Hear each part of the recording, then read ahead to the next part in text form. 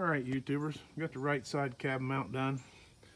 If you can see it, it's got 6 spot welds across the top. It's got 6 on each, or 3 on each side. Then it's welded solid around here, all the way around. So that's not going anywhere. The one complaint I had was these 2 holes are supposed to be over here on the old one. Actually, this is the old one. As you can see, the holes went like that.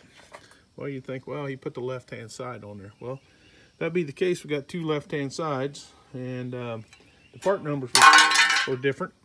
And only one had the hole in the side over here for the emergency brake cable, which is the driver's side. So this is the right-hand side. They just drilled holes in the wrong side. So we welded those shut. We'll use that piece of shit for a template and drill 2 holes over here and have that took care of. But shouldn't turn out too bad.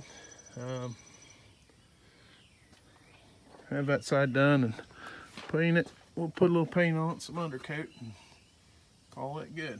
There it is. Then we'll start on this side, which is not going to be quite so simple. See, the emergency brake cable goes through this side.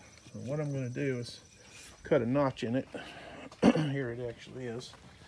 I will cut a notch in that so I can get it over the e-brake, and then we'll worry about getting them put together.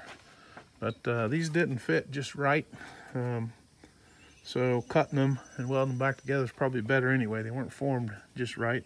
So that's where we're at, and keep watching, and maybe we'll both learn something here.